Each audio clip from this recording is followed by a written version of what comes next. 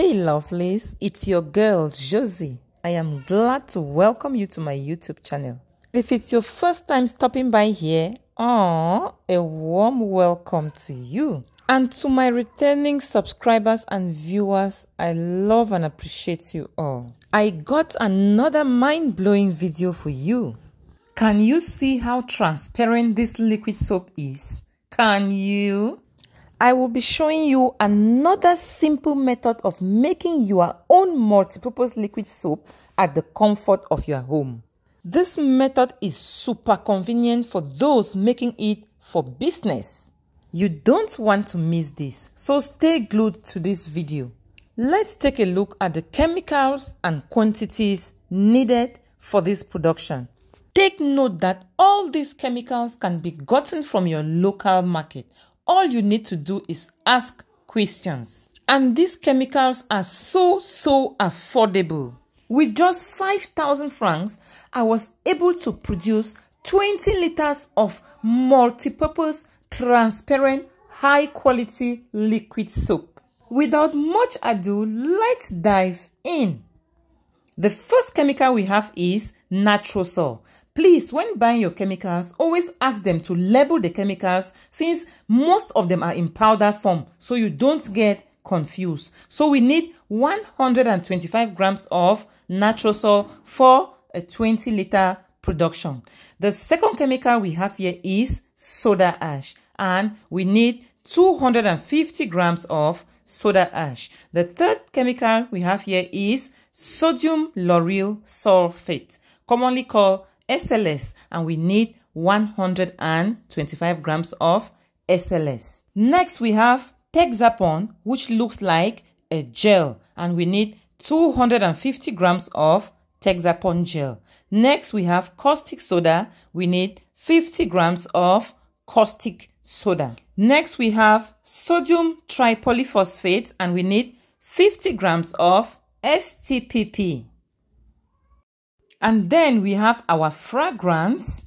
You can put in as much as you like depending on your taste. Then we have our foaming booster. We will be using 1/4 a liter of foaming booster. And we have our sulfonic acid. We'll be using ½ liter. And we have our preservative. We'll be using 30 centiliters. And lastly, our color. This is totally optional. You can choose to leave your liquid soap colorless. So these are all the chemicals we need. And here is our production basin and our spatula. And then to begin the procedure, we pour in water into our mixing bowl. And like I said before, our production is for 20 liters. So we start by pouring in our water, and our water will be shared into two. In the main production bowl, we have 16 liters of water, and then in the smaller bowl besides, we have 4 liters of water. Take note. So in our main production bowl, that is into the 16 liters of water, we add in our nitrosol. Nitrosol acts as a thickener and gives your liquid soap that thick jelly-like consistency. So after adding in, we proceed to mix our nitrosol. So we mix till it is well dissolved into the 16 liters of water. The secret to having a good liquid soap is to be able to mix your ingredients well. So we mix till it is well dissolved, and then we proceed to add in soda ash. Please ensure you are putting on gloves before you venture into this procedure, because some of these chemicals can actually irritate or burn the skin. So we add in our soda ash and we stir that in well. Have you liked this video? Have you? That's not fair now. Hit the like button below.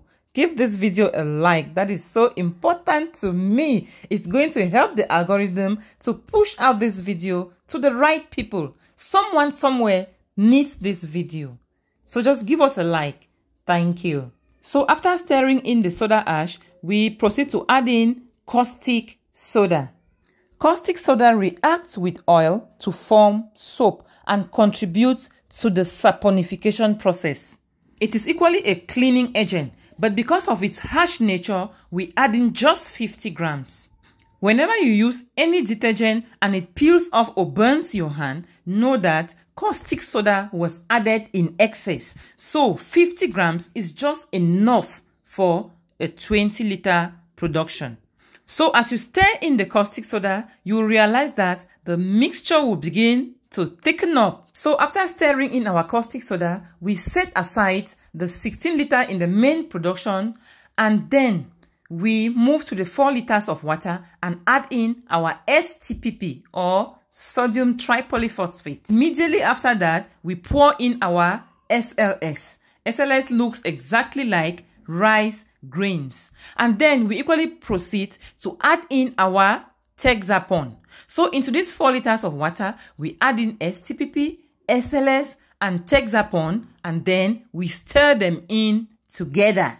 Please, if it's your first time stopping by here, just hit the subscribe button to join this beautiful family where we share amazing recipes, DIYs, as well as health tips. So we stir these 3 ingredients till they are dissolved. This will take a little time because SLS actually takes some time to dissolve. So you keep stirring, and as they dissolve, you will realize they will begin to foam. They will begin to lather. Just keep stirring till they are well dissolved. Once they are well dissolved, you come in now with a 1/4 liter of foaming booster.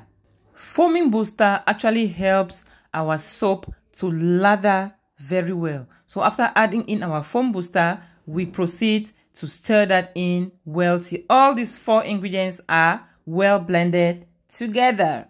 And then at this point, we move back to the main production bowl. So it's time for us to blend all these 2 together. And we do that by adding in bit by bit and mixing. Take note, if you pour it in all at once, you might form lumps, and I guess you don't want lumps in your liquid soap, right? So you add in the 4 liters into the 16 liters bit by bit once you stir that in well before you add in the next batch. So while doing that, let's proceed to have the uses of some of these chemicals. Soda ash actually helps to adjust the pH level of the soap, and it is equally a cleaning agent. SLS is actually a foaming agent, and it helps to remove oil and grease, meaning it is a cleaning agent as well. STPP is equally another cleaning agent, and it helps our soap to lather in all types of water. Whether you're using your soap in hot or cold water, STPP will help it to lather very, very well. Texapon is a foaming agent, and it helps emulsifies oil. Sulfonic acid is another cleaning agent which helps to break down grease and dirt. So after mixing the both together and they are well blended, we proceed to add in our sulfonic acid. Pay attention to the reaction of this soap after adding in sulfonic acid. You will realize that it will begin to lather so much. That is very, very normal. Don't worry once you get that reaction. Just continue mixing. As you can see, the whole production is beginning to lather so badly. It simply means you are on the right direction. Just keep mixing till the sulfonic acid is well incorporated into the mixture. Let us take a look at our production. So let's gently push the foam apart, and then let's look at our consistency. Just look at that. Just look at this. Can you see the consistency of this soap? Can you see how thick it is? So we proceed to add in our color, and you just add in as much as you want. There is no specific measurement for color. But take note that once the foam settles the following day, the color is going to intensify. So take note that this color comes in powder form. So you have to dissolve it in a small amount of water before you add it inside. Because if you add in the color in powder form, it can form lumps. So we gently mix till the color is well incorporated into the mixture. And then we proceed to add in our preservative. We just pour in about 30 centiliters of our preservative. Preservative helps prevent microbial growth and therefore extends the shelf life of your liquid soap. So if your liquid soap is to be used within a month, then there is no need adding in any preservative. But those for business, since you don't know what amount of time you are going to use in selling, it's advisable to add in your preservative. And lastly, we add in our fragrance, and then we equally stir that in. Can you see how easy it is to produce multi-purpose liquid soap at home?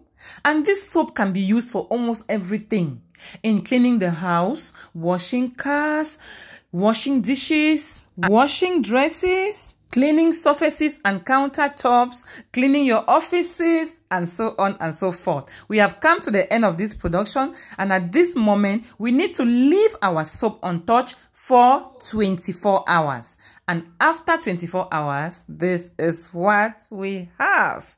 Take a look at this soap. Guys, take a look at what we just produced.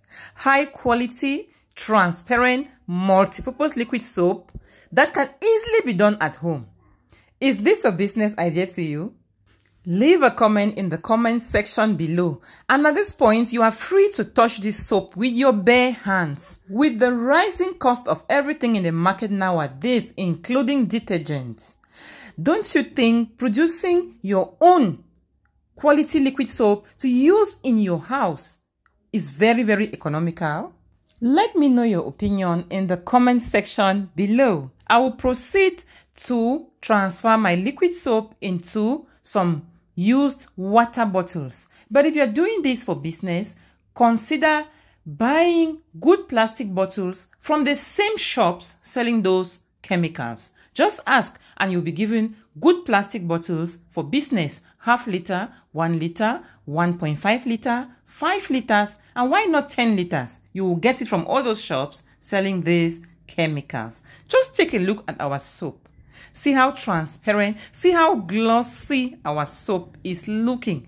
And it actually lathers so well. I have 2 other recipes of liquid soap on this channel. You might want to check that out. If you've watched up to this extent, I want to take this time to appreciate you. Thank you for the support. Click on the video that appears on your screen and learn how to produce a quality dishwashing liquid soap with just a few ingredients. Click on that video right now and I will see you there. See you in a moment.